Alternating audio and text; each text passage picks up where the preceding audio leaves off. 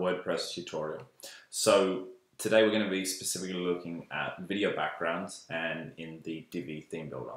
So what we're going to do, let's go into the visual builder. So I'm on my home page and we have this blue background, which is okay, but it's not that great. So we can go into the section and then you can see the background. We can see we've got the blue background. So let's delete that and let's add a video background. So I've just got some random cafe videos from a free video website. And we can see that they're 22 megabytes, which is way too long, way too big, sorry. So if we were using this in production, we would make these smaller. We would remove the audio from them, and we'd also compress them a little bit, and to find that, that ratio of compression to usability and how it looks on the screen kind of thing. So that's too big, but because this isn't production, we're just going to use this for now because I'm not going to compress them. So we can upload that video, and in 1 second we'll see that it should pop on eventually. And then these will be, I had to do a run of this before, so these will be already filled. So it should pop up soon. So you have to then put in the video width. So find out what your video width and height are. So this is 1920 by 1080, and there we go, it's popped in now already. So a few things to think about with your background videos. One, make them small enough that it can be viewed on, say, if someone's on a train or something like that, or bad internet. Fortunately, I have good internet here, but not everyone does. And then when you're filming them, we have to remember that on an iPad or a tablet, you're going to have more of a restricted screen. And then on a phone, it's going to be even more restricted. So at the moment, it looks like the coffee, the group head is in the center, but you basically want to keep whatever the focus is centered at all times for that phone view. So this one seems to be all right because it is centered in the middle.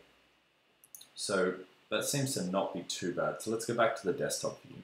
Now the only problem I'm having is that I can't really see the text because of the highlights back here. So if we go into design, heading text, we can change it to black and it doesn't look too bad, but I think we should put an opacity over the video background. That's what I do sometimes. So if we go back into the section settings, we go into advanced and custom CSS, and this has to go in the before section. So I've got this pasted, and you can get this from the video description. It's just a small block of code, and basically what it does is it puts an opacity layer on top. So at the moment that's at 30%. So if I change this number to 1, it's nothing. And if I change it to 0.1, we can see it just changes that little bit. So let's see what works. So maybe 0.3, and I'm going to save that. And then what we need to do is make this higher. So let me see if I can get to that. I can't get to that row because it's below the background. So let me come into this view and I will get the row because we know it's in the hero section. So I get the row, and then we go into advanced and position, and this is 0, but the background video is at 0 and the opacity layer is at 1. So it's not going to work. So I need to put this higher than the opacity layer so it sits on top.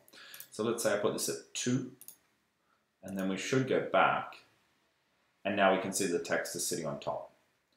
So now we can see if I change this, it shouldn't change the color of the text, it just changes the color of the background, which means it's sitting above. So now we can see, I can see that row now because it's sitting at 2, the opacity layer is sitting at 1, and then the video background is sitting at nothing. So then we can save that and we can just view it. And that's pretty much how you make a video background. And we can see that it looks great here, and we can see that on mobile it's sitting in the center, and it's good enough. it is a little bit harder to see, but it just depends on what your video is and how you're shooting it, etc., etc.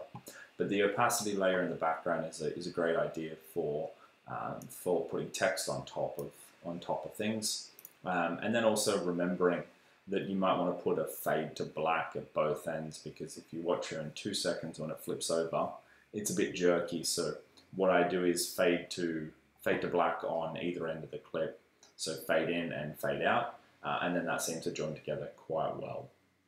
So that's how we create a video background in Divi with not too much trouble at all. All right, I'll see you in the next one.